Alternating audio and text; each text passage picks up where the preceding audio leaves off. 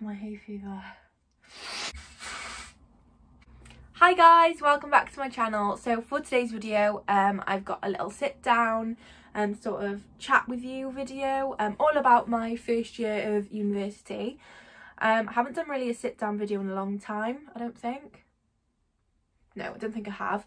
And I put a little questionnaire thing on my Instagram stories, just asking, freshers 2020, do you have any questions about the first year of uni and what to expect from the first year? And just basically any tips and advice on moving away from home and becoming independent and yeah, university life. Even though I'm probably not the best person to come to for advice, hopefully I've got some wisdom from my first year, and also it's not that great because my first year was cut short. But I'll do my best to try and answer these questions. I've actually got quite a few responses and quite a few of the same questions, so I'll make sure I try and answer them in as much detail as possible, because to be honest, I really wish there were more videos like this when I started uni, because I really did look on YouTube. I think it's a great way to sort of navigate your way around what you need to bring, like little things to expect, tips on making friends and things like that. I wish there was more of that. So hopefully, fingers crossed, this video will help you freshers out. I go to Bath Spa University and I'm studying drama and I'm loving it. I'm loving life. It was really good. My first year was honestly like, it couldn't have gone better. I've just completed my all my assignments, so I'm completely free and nothing to do. So I thought I'd come on here and try and help you all out as much as I can. Got a new laptop. So I did have a Microsoft Surface Go, I think it's called, one of the old ones, and it just was getting too old for me. And I've got this massive, look how big it is. It's called the Acer Aspire 3 and it's like 256 gig, all that, and I really splashed out, treated myself. So yeah, I've actually got the responses on here and I'm actually really excited about that, and I feel really professional, like. So yeah, right, let's jump in. First question is it easy to make friends, or do you have to really put yourself out there and try hard? First of all, I'd say definitely try and mingle with people. So even if you're quite shy as a person, it's definitely very important during freshers, like on nights out, and when you're doing your like introduction week, to try and talk to as many people as possible. Because if you think about it, everyone who is there is in the exact same position as you, probably thinking the exact same, like, oh, I don't want to talk to them, they look intimidating. But no one's really that intimidating because you're all in the same place.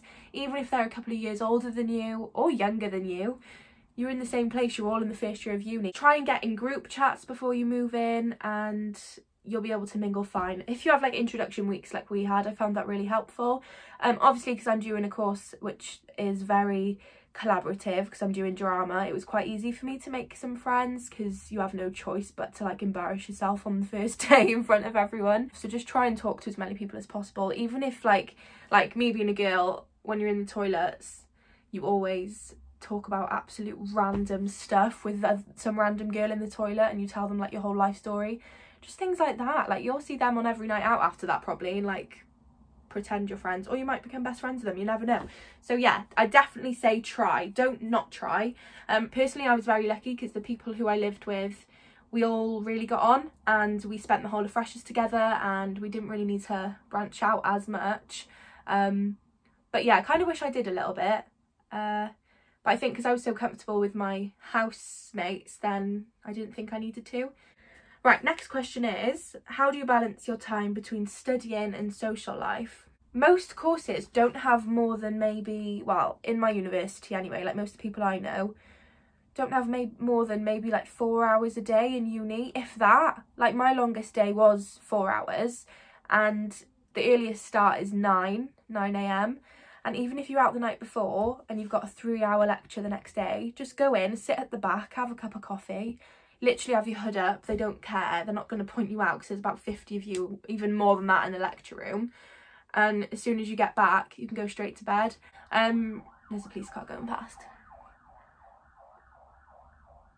Okay. Don't know if that was a good answer, but I hope it was. I hope that made sense. I sort of rambled. Okay. Next question is it hard to manage your money? No. not at all. As long as you're not a spendthrift and you don't spend £50 a week on boohoo.com and Misguided every week, then you'll be fine. I think the freedom of living on your own, you don't have your mum on your back to shout at you for ordering. Oh, I just messed up the background.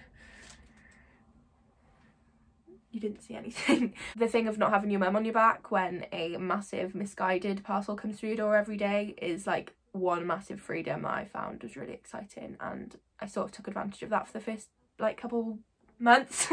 But just don't do it. Food, you don't spend, I'd say I spent maybe £40 max a week on food, and if you're getting the maximum loan you're going to be fine with that, and also you'll have a bit left over as well for social life and things. And again, like I said, if you've only got 2 student nights a week, you don't have to go out every night. You don't even have to go out like every week, but if you do, you can just go to the student night, which is cheap anyway. However, I would recommend having a part-time job. I was lucky enough to get a student transfer with the Tesco I work with at home, and I work in a smaller Tesco in Bath 2 nights a week, like 2 5-hour shifts, and that didn't take a toll on me at all because it's such an easy job and it is easy money. It was nice to have that other group of friends other than uni, and I think that is a major thing of a part-time job as well. So yeah, that was definitely a massive help. But even if you're not getting the maximum loan, you know, you'll be getting allowance from your parents, I presume, and you really don't need that much. It sounds scary because obviously you're paying for yourself for everything, but it's not that much. You're just one person. It's just a meal a night for you, and then like, I don't know, £30 on a night out, unless you get really drunk, and then spend 100 quid. I would recommend, if you're really worried about it, try looking for a part-time job. There's so many supermarkets that would probably take you on, restaurants, pubs, bars, things like that, definitely. And I know a couple of girls who go to my uni, they actually work on the student night, like not every week, but they do sometimes and help out, and that's just a bit of extra cash in hand as well. Just look around if you need a bit of extra cash. There's definitely things around. Is uni a massive step up from sixth form? Is it bigger than the step from GCSE to A level? This is difficult because obviously it is a massive step up in terms of independence, because the uni don't push you as much as my sixth form teachers did, and you really have to learn, to motivate yourself, which took me a long time to get into, because if you didn't turn up to sixth form, there'd be teachers on your back and your attendance and everything. And even though there is a bit of that in uni, like, you're paying to be there, so they don't really care that much. Like, they're not going to push you if you don't want to be there. You're the one wasting your money. So I found that bit quite hard, learning to actually motivate myself. But on the other hand, it's not that much big of a jump academically, because if you think about it, if you did A levels, which I did, you're doing 3 or 4 different subjects. Probably most of them you don't even want to do, you just had to choose some. So many exams, and exams were the worst thing. Like, I hated exams and I'm not good at them at all, hence why I'm doing drama, which is mainly coursework and performance. And yeah, you're motivating yourself to go to something you actually want to do. I think that's the massive difference. And even if you're doing a massive degree like maths or English lit or any science or something really academic, you're paying to be there, so you obviously really want to do it, so it's easier to motivate yourself.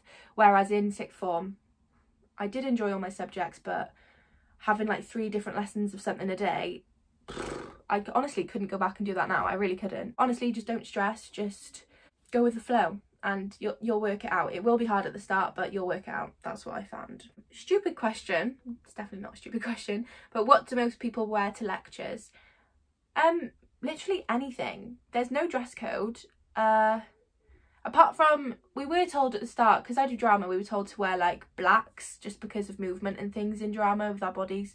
But for other things, I don't think there's anything. Like, you don't have to dress a certain way. You can literally turn up in joggers and a hoodie and they won't question it at all. Yeah, you do you wear what you want, like, go crazy. I suppose as long as you're not turning up naked, they really won't care. But if you're actually really worried about it, jeans and a hoodie, jeans and a t-shirt, or whatever your style is, just something basic, it doesn't really matter. No one's going to judge you. People will probably think you're cool for wearing something funky to a lecture, do you know what I mean? especially if you go into something like that's really deep, heavy lesson, and you turn up wearing some funky, bright coloured like dress. It'll brighten the mood anyway. So honestly, wear what you want. Literally wear what you want. Do most people join societies? In my uni, I don't know that many people who are, apart from obviously because I'm doing a creative course. I know loads of people on the theatre society and musical theatre society. I actually paid to be in the musical theatre society, but I didn't turn up to like the first few showcases and then scared myself that they'd judge me for turning up like really late in the year, so I wasted 25 quid. But I'm going to try again next year, okay? And yeah, we'll see. So don't do that. If you pay, go to the first one and then you'll be fine. I think joining societies, if you're worried about making friends, a massive help, because again, like in your lectures, obviously that's going to be harder to make friends because you have to sit there in silence, but in a society you're with people that have the same things in common as you, and you can talk about that, and you'll probably be so similar to them and you'll easily make friends there. But in terms of how many people join them, sports, so if you do sports outside of, like if you do it semi-professionally or you did it in school or you're in a sports team at home, that's the main thing that I've noticed people do. Like a couple of girls I know joined the netball society because they did it at home, football society, rugby society, things like that. And I definitely do that if you're especially worried about making friends, because of the socials, and they just put on loads of different activities and it'll be really fun and just a great thing to do. Next question, is clubbing an essential part of uni? This is a hard question because personally I think it's one of the biggest parts of my whole first year experience, but that's just because I love going out and clubbing. I wouldn't say it's essential though. Like if you're not into clubbing and you don't do it normally, why should you force yourself to go when you go to uni? I think if all of your housemates are, maybe try and, you know, just go on one night out. You never know, you might love it, you might hate it, but you may as well try, just to try and mingle with everyone in your house.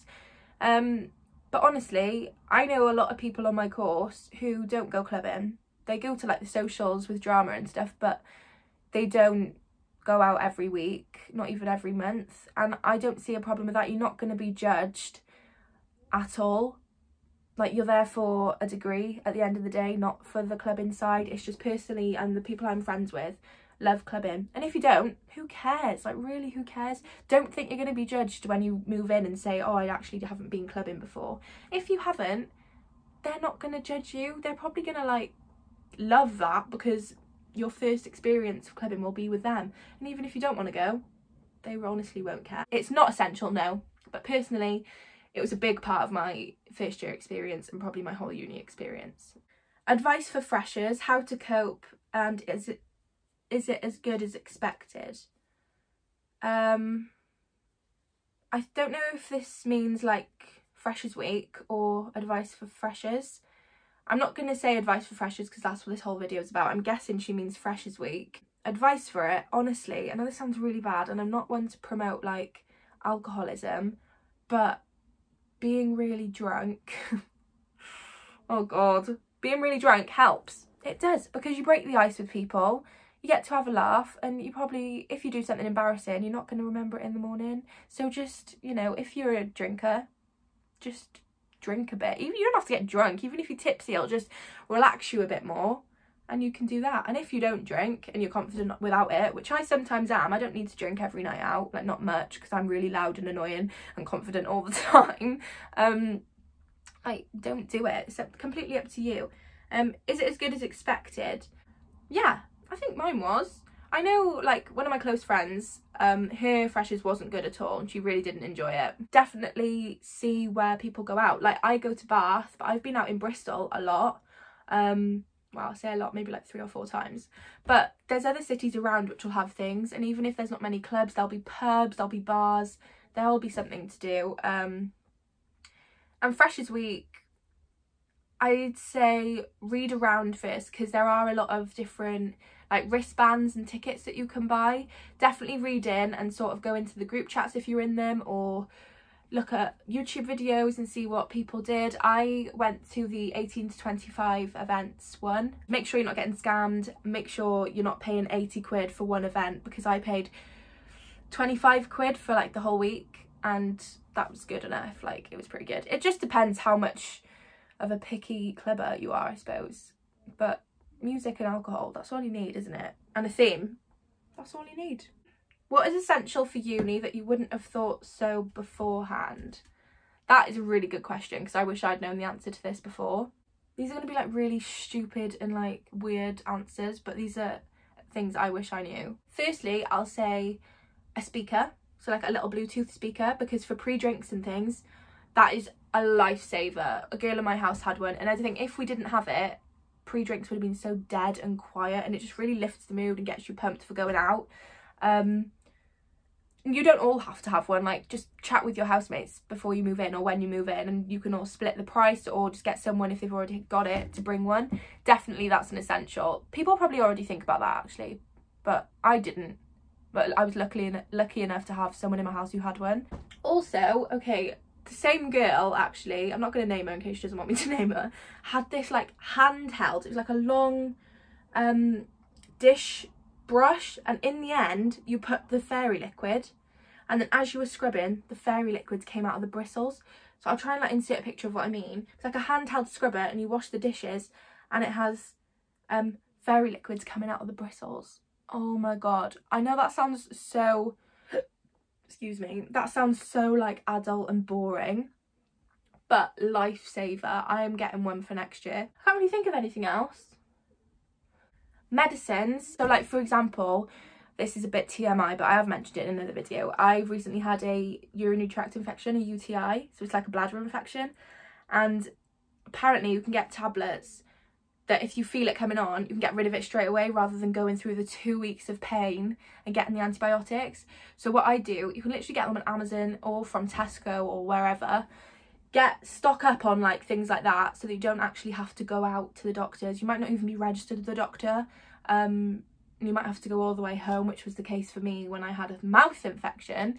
So try and stock up on like medicines and things like that, just to prevent things, rather than going through it at uni on your own, because honestly it's just horrible. Probably just to register with the doctor. I definitely would. I'm only about an hour and a half, not even that, away from home, so I didn't do it just because I could literally get on the megabus home if I needed to go to the doctor, and if it was anything serious I could just go to A&E.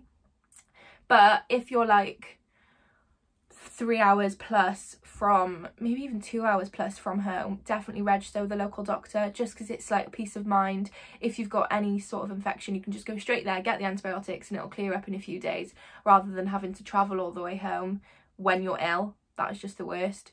So yeah, I definitely recommend that. Other than that, I can't really think of anything. I might come back to that, but yes, that is all really. Everyone at Bath Spa seems really friendly. Is that really how it is? I guess I haven't really come across someone who isn't friendly. There's obviously the odd one or two that I've come across who aren't my type of friends, if you know what I mean. Like, I wouldn't be friends with people like that, but I wouldn't say people are unfriendly. They're just different to me. But then again, I didn't really mingle as much. Everyone on my drama course, lovely. So yeah, you know, if you're clashing with people, just don't hang around with them. Don't force yourself to be friends with people that you don't like. That's literally the grown-up thing to do. You're in uni after all. You're independent. What's the point in wasting time on people that you actually don't think are very friendly and nice? Just literally don't even go there. Just don't bother being friends with them. Even if one of your friends is friends with them, just don't do it. Like, I don't see the point. It's like an absolute waste of time. You're there for you at the end of the day, no one else. And as long as you've got a small group of friends and yourself, that's it. Just don't waste time on people like that, because there are, I can tell you, some arrogant, think they're better than you people when they're in the same uni as you, if you know what I mean. And especially with my course, because I'm doing drama, people see it as a like waste of a degree or whatever, and people look down on your course. And I just think, if people are going to talk to you like that, just literally avoid them, ignore them. What's the point in wasting your breath? Just literally don't bother. So that's the answer to that one. I'm sure everyone at Bath Spa is lovely. I just don't mingle that much, and from my experience, yeah, they are. Next question is, I'm not even a fresher, but tips on how to get work done and stay motivated. You tell me. I'm still working it out myself.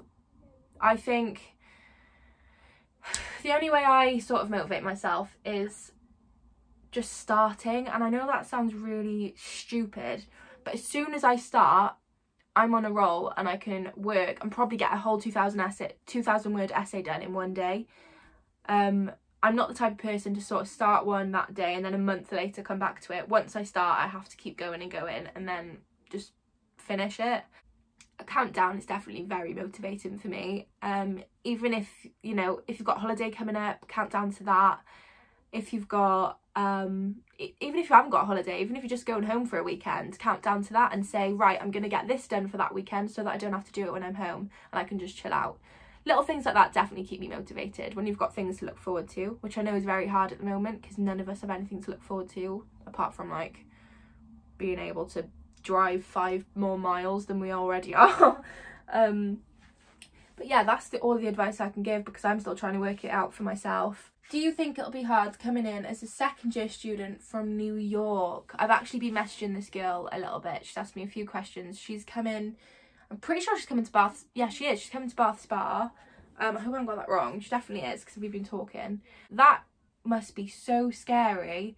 But I know a few international students, and if you are coming from a different country or a different side of the whole world, like, there's quite a good support system in our uni, I think, because the people I've spoken to, they mingle with us. Like, it's not segregated at all. You have chances to mingle with everyone on your course, and you'll be absolutely fine. Coming in as a second year, I think that's even more exciting because everyone on your course will already be very confident, and they won't, even though they won't be in the same boat as you, they'll be confident enough to come up and talk to you and make you feel welcome. I think that's really a big part. Just try and mingle with people and you'll be absolutely fine. That goes for everyone in freshers really. Just mingle. That is literally it. Just get yourself out there and you'll be fine. As soon as you talk to one person, you'll talk to 2, then 3, then 4, and then see their friends and then their friends, and it'll just like be a domino effect and you'll be the most popular girl in uni in no time. Don't hold me to that, but who knows? I really hope that helped. I actually found it really fun talking about all that. I hope it wasn't too rambly, and I hope you watched till the end, even though I talk like so fast and I'm quite boring. I hope you did enjoy. If you have got any more questions, feel free to DM me. I'm not going to do another video on this now, but DM me and I'll answer as well as I can. And yeah, that's it really. Let me know what you want to see in my next video. If you want to see a vlog again, or a get ready with me, or just a catch up like this, I don't mind. And yeah, I've really enjoyed filming that, and I wish everybody who is a fresher or a second year coming from like an international place the best of luck, and you should be really excited because first year of uni is amazing, and I'm so gutted my first year was cut short because it was the best time of my life. Just love every moment, and even if you're having a down day, just like be grateful, be positive, be grateful. That's all I can say, because realistically you're in like this massive place doing something you love, so just make the most of it and absolutely love your time, and that's all I can say. Thank you so much guys. Follow me on Instagram and TikTok. I love my TikTok at the moment, and I'll see you very soon with another video. Thank you so much. Stay safe, stay healthy, and yeah, okay, love you, bye.